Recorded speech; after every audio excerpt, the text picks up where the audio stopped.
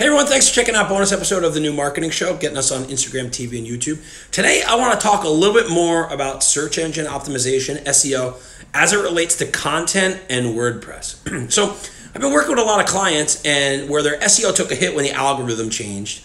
And just because algorithms change, it doesn't mean that you need to change everything that you do. It doesn't mean that you need to reevaluate everything. What it really means is you just got to keep doing what works and what's tried and true. You know, when it comes to content, producing good, high quality content that relates to the topics that you're trying to rank for is the key.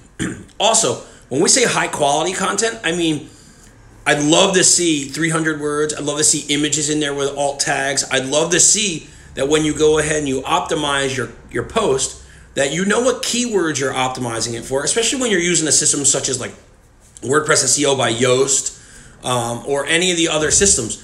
You go ahead and make sure that the title tags are set with your keyword in there, and then some kind of separator. We use the pipe, and then maybe the name of your business or your location, other things that you're trying to rank for. So if you're trying to rank, let's say for real estate, and you're trying to rank for a property, make sure that the title tags are going to say name of the property, real estate for sale, and maybe the brand name. Maybe that's sort of a strategy. And if you do that consistently over and over and over, the search engines will take notice of it.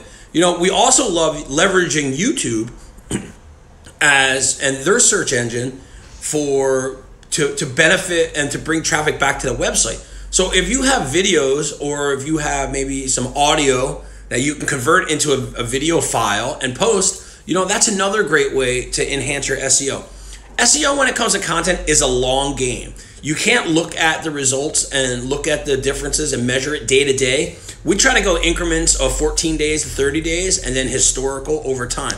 So be patient, keep doing what you're doing, and remember, algorithms are always going to change, but if you do what works and what the search engines like, you're going to be fine. So, hey, thanks for watching. You can get more episodes like this at trinitywebmedia.com/iTunes, and also you can get it on Podbean, Stitcher, iHeartRadio, or Instagram, TV, and YouTube. Thanks for watching.